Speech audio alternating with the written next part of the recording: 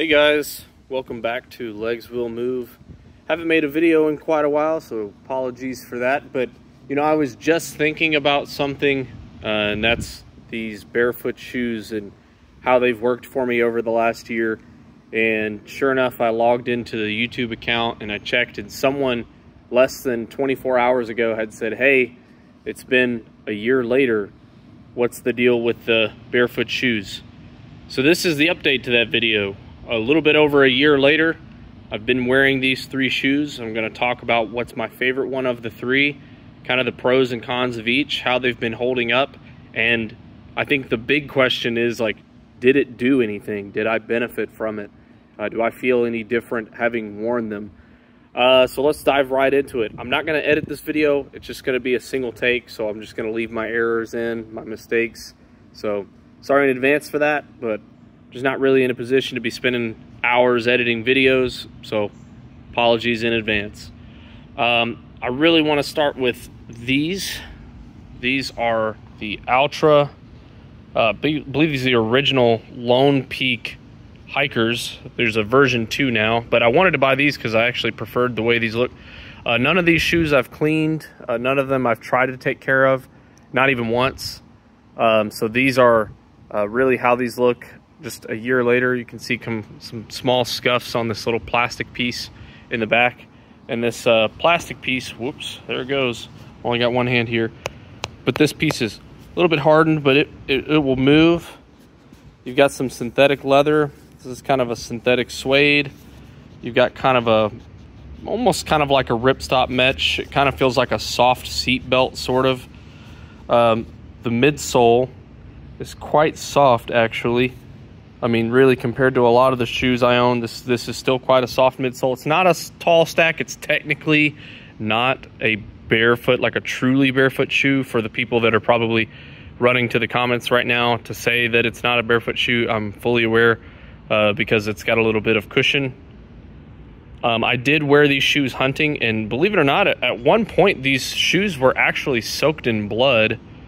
And I don't really know how it went away. I just kind of wore them, and you could kind of see some of the red stains there, and I think up on this collar you can see some of it here, but I never made any attempt to clean these shoes, so it kind of just went away on its own. So I don't think the fabric holds on to stains very much at all.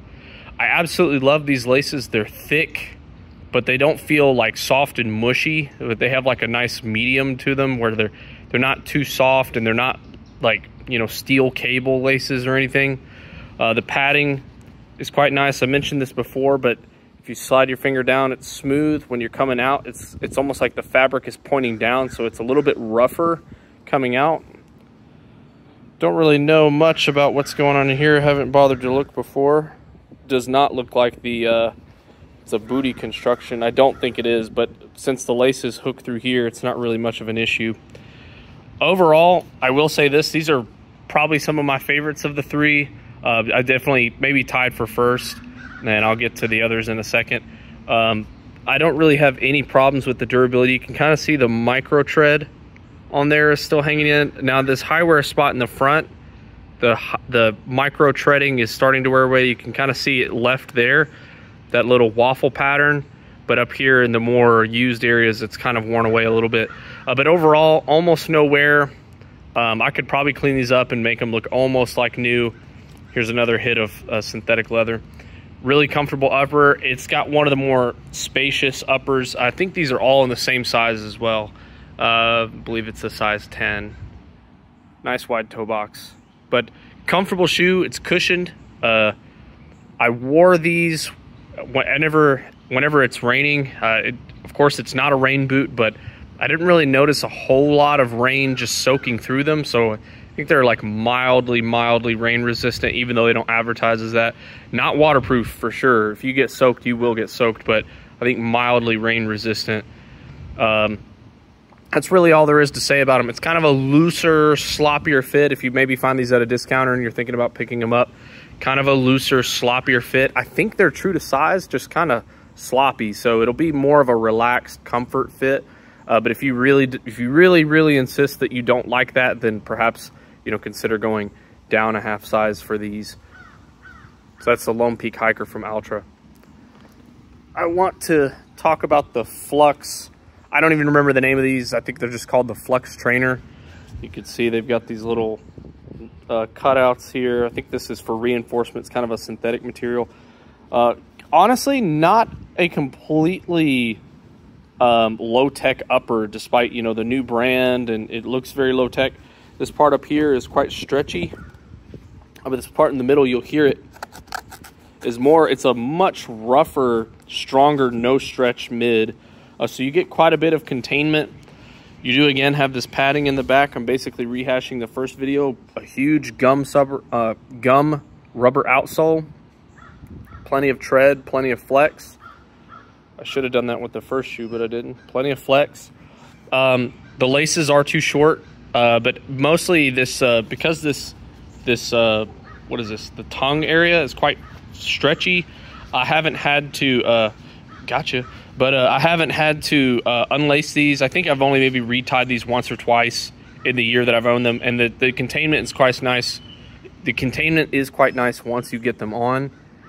This back foam area stretches just a little bit. In this collar, you can see that this is that rough spot. This is not. This area is just a little bit stretchy. So when you're trying to pull these apart and get your foot in, it's actually quite easy. My biggest complaint with these is, well, there's two, really, I was going to say one thing, then two, three. There's really three complaints I have with this shoe. One, the laces are too short. That's number one. Two, they're calling this like the massage footbed or something, and there's actually no sort of, insole, which I don't have any problem with that. I will say I don't think there's room to put an insole in there, so you're kind of stuck with it the way that it is. But the problem with these, right? These felt really cool when like I first put them on. Like I put them on and I was like, okay, I can feel those, and I'm walking around a little bit. I'm like, yeah, they feel nice. Here's the problem. It's one of these things that like you go through a honeymoon phase with them. Like they feel good for the first 10 minutes, the first 20 minutes that you're wearing them. But the thing is, these create a lot of friction. The bottom of my feet always felt so hot wearing this shoe, extremely hot, because it just feels like there's always rubbing. It feels like there's movement in my shoe, and that's creating even more friction. They're great for keeping your sock in place, and yeah, they feel just a little bit maybe more cushioned than this one over here, than the Vivo. But overall, like, the thing about this is there's just quite a bit of rubbing and friction, and I honestly think they should have just not done this at all, because that is probably the one thing that will keep these from being comfortable, is that your feet end up just baking hot by the end of the day. If you're susceptible to things like blisters and things like that, you'll probably get them with this because they rub, they create more friction. So yeah, I think that was a huge miss. I've seen recently that they have a running shoe model of this that uses this footbed. I cannot imagine running in a shoe that has a footbed like that. That would absolutely tear up the bottom of your feet. I'm just imagining that everybody that's giving them reviews that's just saying, oh my God, I love the massaging footbed. Dude, they have to be paid. They have to be paid or getting free stuff, because there's no way. I mean, just walking around in them sets your feet on fire. I can't imagine running in them. The third thing I really don't like about these, again, short laces, that creates insane amounts of friction. The sizing on these is quite wrong, and I think even if I went up a half size, I don't think it would fix my problem. They're quite a bit smaller than the other shoes. I mean, if I just take a moment to throw them up again, these are all the same size. You can kind of see there's quite a volume difference, both in terms of, well, maybe not length, but definitely width. There's a volume difference.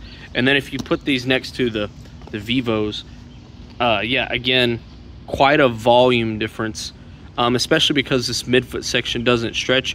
But even if in this area where it does stretch, it's just quite a bit of a smaller shoe. It seems like it's a whole, like, half size, full size smaller than the other two shoes, even though they're all the same size. Yeah, I mean, otherwise, pretty durable, lots of rubber, decently flexible.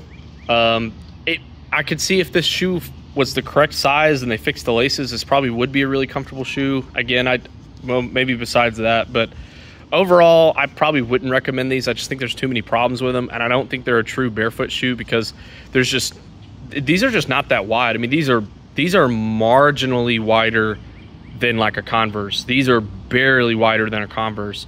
It's not even like a full wide, it's like a half wide.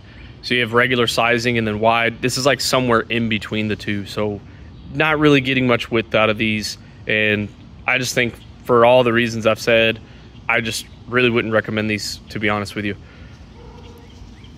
The last pair would be the Vivos, and I'll just, spoiler alert, overall out of the sample of 3 that I have, these are probably my favorites. I think mostly because they have the most one-to-one fit. I think the Altras look a little bit too military for me a lot of the time, so I don't like to just wear them in like the office or anything because it kind of looks weird. It looks like you're trying to go on a hike. These you can kind of get away with in jeans. You can get away with these in shorts. They look nice. I did just end up cleaning them up. I had some cables fraying. I don't know if it was on this side or maybe it was on the other side. Yeah, so you can kind of see that burnt cable. I just fixed that. But I did have a couple cables fraying. Nothing crazy about these as far as durability. I will say I wore these like by far the most of the 3. These have the most wear on them. I don't think they ever had micro tread to begin with. I think they were just smooth, but you know, I'm really not seeing a whole lot of wear on these. Durability seems fine. I have seen people where you have these flex points that it starts to separate from the lower, or these overlays, these panels start to peel away. Hasn't happened with mine yet. The upper is kind of like a sock. It's like a strong sock is what it feels like. It's like a thick yarn. It's not as soft as a sock, but I guess you wouldn't want it to be, otherwise it would have a lot of durability issues. This is funny, I mentioned in the original video that I pulled these out of the box and just kind of slipped them on my feet, and I haven't touched them. A year later, I still haven't touched them. This is how they came out of the box, and all I do is just stretch them, slide my feet in, and they never really have any issues with that. These are the lowest to the ground of the 3 because there's not really much cushion. I don't know, does this come out? No. Oh, wait. Yes, it does. It does. So I guess you could get them even lower, but as it stands, they're already the lowest to the ground. And frankly, I don't really see a need to get them any lower. I mean, sometimes when I'm walking in them, it feels like if I spend a whole day in these, I tend to have like bruises underneath my feet just from being on my feet all day with so little protection. But breathabilities honestly could be better because, again, this yarn is actually quite thick, but it's fine. There are some of these larger holes, but other than that, there's not really a whole lot of breathability despite it being more of a sock construction. But really comfortable. Otherwise, really durable. This is like almost like a melted plastic overlay, so that's quite durable, I would imagine. I haven't really had any need to adjust them, so I can't really speak to the adjustment. And I think these have the most natural foot shape of the 3. Again, the Altras are plenty wide enough and everything, but the fit's kind of sloppy. It's weird. These are wide, and you don't really feel them anywhere, but at the same time, you get touched everywhere. It's like a one-to-one fit, but it's not tight anywhere. So I kind of like that. It's the best of both worlds. I haven't really used them for trail running or anything like that because I'm not going to do that. But overall, I think these are the best ones, despite the price. I think I got these on sale. That's why I ended up picking these out. But yeah, so a year later, what do I think about the whole thing about barefoot shoes? I think it's maybe marginally helped my feet a little bit. I don't feel like I've got like drastically better, you know, people talk about all this crap about like balance and your feet health improved. I haven't really noticed anything like that a whole lot. I do think they're comfortable. I think they're nice. Of course, there's a bit of, you know, natural balance that comes from just having your feet so low to the ground, but I don't think it's like improved my ability to have balance. But overall, I think they're cool. I don't think it's a life-changing experience for me. But if it's something that you were thinking about trying, I still think you might look into it just for the sake of having something comfortable and light, and very packable. You know, people always show how packable these shoes are, and I never really did the flex test, but here's your flex test of these. Probably the least flexible, but, you know, the most cushioned. So that's the review. Let me know what you think. If you guys have any specific questions about them, be happy to fill those in, but I don't want to keep rambling about them. Those are the three. I don't recommend these. I do recommend the Altras as long as you're fine with that sloppier fit. And then I do recommend these. They're quite durable. Again, my most worn of the three. All right, guys, catch you on the next one. Bye.